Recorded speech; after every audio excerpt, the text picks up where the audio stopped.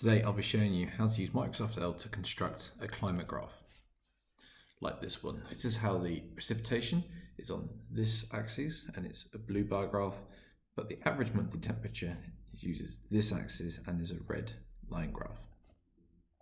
To start, take your data, highlight the months and all the way down to monthly temperature and monthly precipitation. Go Insert, select 2D column graph, and notice Microsoft Excel will default to their color scheme. And this one, total monthly precipitation is a bar graph, but it's an orange, yet average monthly temperatures using this axis, but is a small bar graph. So we want to change that. First of all, let's change the chart type.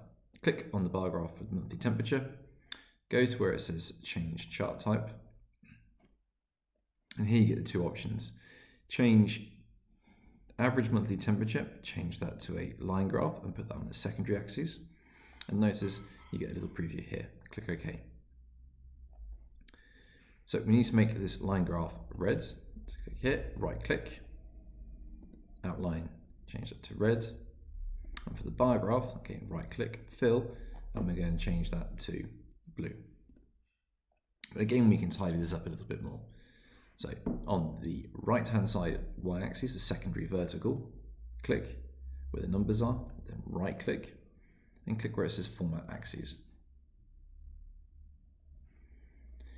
Appearing here are some options. We want to change the minimum to 0, press return, and you notice that the y-axis has changed. We want the tick marks, we want to put that on the outside, and we want to change the color. So we want to put the line, to have a solid line, and we want that to be black. Notice how that's changed. We can do the same again on the primary vertical axis.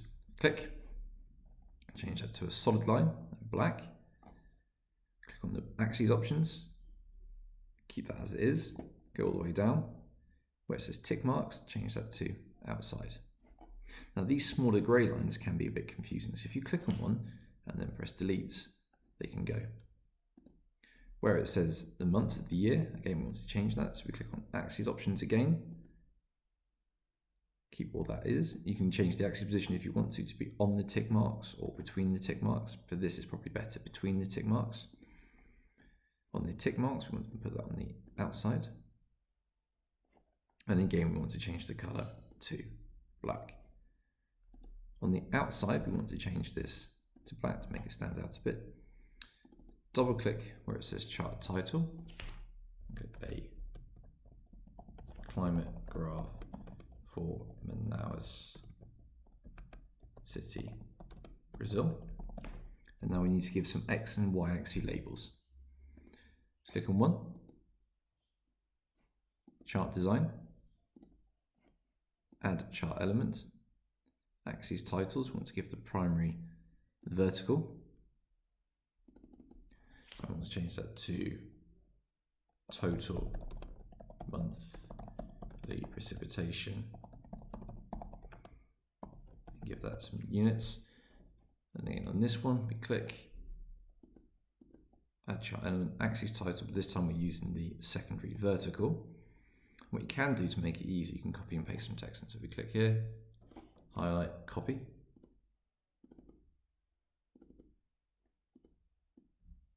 That text, just paste it in and it changes. Okay, in this one we need to put the months, so again, chart design, axis title, primary horizontal, I'm going to change that to month. So just to repeat, what we've done is we've changed two bar graphs, we've changed it into a combo graph. So we've got a bar graph with a line graph, we've changed the colors, we've added a secondary axes, we've labeled each axis as a title, and we include the x-axis. And that's how you use Microsoft Excel to construct a climate graph.